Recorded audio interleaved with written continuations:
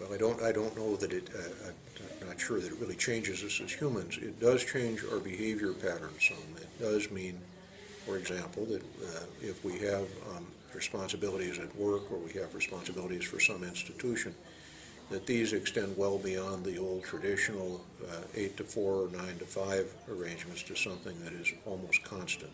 I receive emails from colleagues that they've sent at all hours of the night, for example. So it provides an opportunity for people to continue to pursue the things that they think they ought to pursue or they're inclined to pursue more or less all the time. It also has had a tendency, very clear tendency, to speed up events, to accelerate the way in which things occur.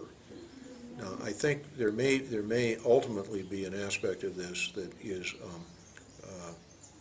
if not detrimental to human well-being, at least put a lot of pressure on it. That there are tensions that go with being always on that are clearly different from those that people in prior years experienced.